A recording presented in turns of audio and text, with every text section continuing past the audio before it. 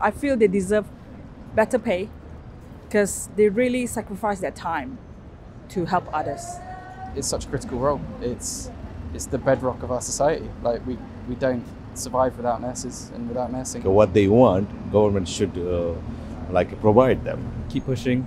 You know, you are people who help, and you guys matter a lot. Please, please keep doing what you're doing, and a fantastic job, and you are appreciated. Believe me, you are appreciated, and at some point I hope that you get the recognition that you really do duly deserve.